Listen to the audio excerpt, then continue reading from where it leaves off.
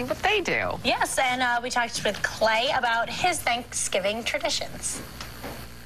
And hey, we're talking with Clay from the WYRK Breakfast Club this morning. You're solo, so you got more room. You can go left or right. That's right. Shuffle either way. A lot of space. So what's going on? What are we talking about? We're talking Thanksgiving, of course, and a lot of people have those relatives over, but sometimes they don't know when to leave. Yeah, we did a little survey on the Breakfast Club about how to get people that just kind of overstay their welcome out of your house. Looks like number one, people said, pack away the booze. Start wrapping that up. That's a good one. Or, you hand people like some leftovers. Oh, here you go. You can take this with you. Or another one is maybe start shutting some lights off so people kind of think, oh, maybe they have to go to bed or something. That usually works. Like on a Sunday, I have guys over to watch the football game. I start cleaning up and like all the noise of the beer bottles clanging and everything. And that seems to set them off and, push them towards the door, right?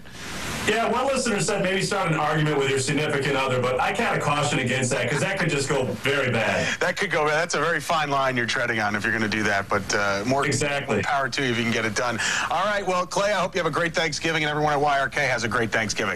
You too. Happy Thanksgiving, Joe. Thanks. All right. There are a lot of Thanksgiving